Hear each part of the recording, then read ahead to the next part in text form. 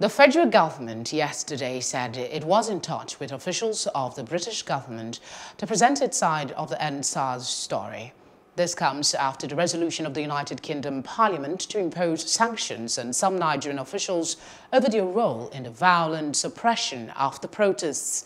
Minister of Foreign Affairs Geoffrey Oyema told State House correspondents at the end of the weekly Federal Executive Council meeting in Abuja that it was not within the purview of the legislators to impose restrictions, but added that it was necessary to espouse Nigeria's position for an informed decision.